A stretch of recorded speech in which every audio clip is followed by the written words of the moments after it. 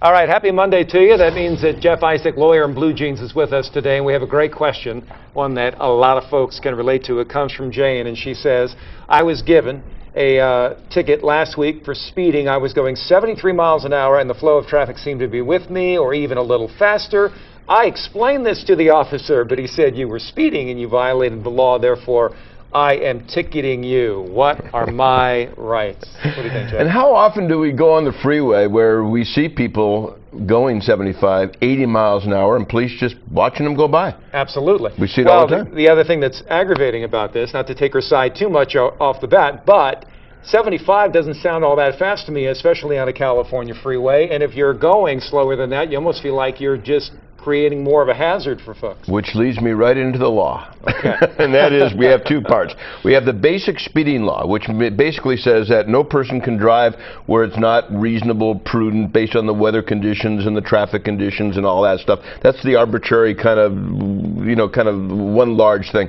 Then you have the maximum speed law, and that's what the officer actually caught this lady on, and that basically says this, and everybody needs to know this, that the maximum speed in California is 70 miles an hour if posted. If it's not posted, it's 65, end of discussion.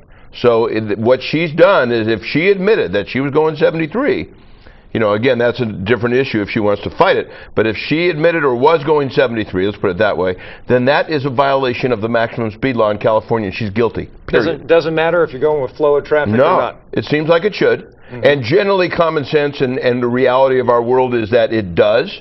But that's, the police officer had the discretion to say, look, you're over 70 miles an hour, you're guilty, I'm ticketing you, and that's what happened in this case. And then do you know how it works from that point? I haven't, fortunately, knock on wood, I haven't gotten a ticket in a long time, but how does it work? So you're 73, then what are you going to get per mile per hour? Well, over whatever you broke? It depends. Yeah, I'm not sure what the fine would be, but what you want to do is look to traffic school, and or if you're going to contest it, you want to basically do it by mail, by declaration. That's another segment we should do, because that's a great way to maybe come out okay when you contest a traffic ticket. Judge have any leeway if you go to court on this? Nope. To say no. I hate to say that, Jim. Oh man, end of party right there. No, that's it. Turn out the lights. The party's over.